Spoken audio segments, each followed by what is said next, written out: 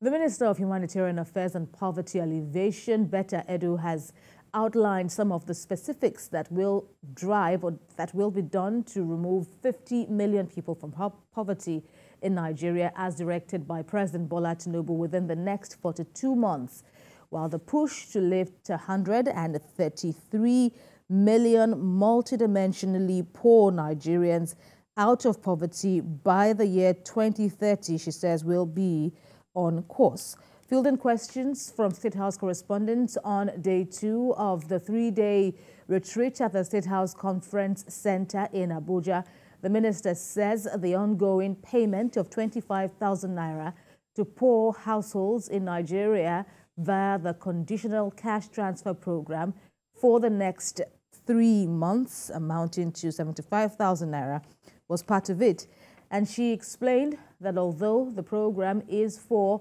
an immediate cushioning of the economic shocks that these households are experiencing as a result of the fuel subsidy removal, it will contribute to directly affecting the lives of 61 million individuals, which is about 15 million households from poverty. And Ms. Edu added that the process is being carried out rigorously to ensure that the right people get the money and that it is completely traceable and will be paid only to those with the NIN and BVN whom have had in-person and household verification.